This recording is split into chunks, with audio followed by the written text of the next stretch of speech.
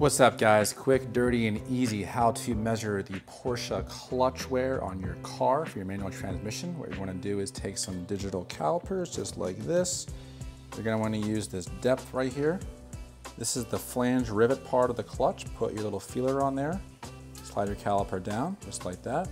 Okay, that little nub is what we're going to measure, which is for us 1.72 millimeters. If this measurement is less than 0.3 millimeters, you need a new clutch. And I'll put on the screen right now what the factory manual says for what is standard wear. So you can see that right now. And so what you're going to do is kind of go around each one of these little flanges on here, drop that down, get your little depth, that little nub right there once again. This is 1.57. So work your way around the clutch. If you want to do both sides, this comes off the flywheel. You can do both sides if you want to.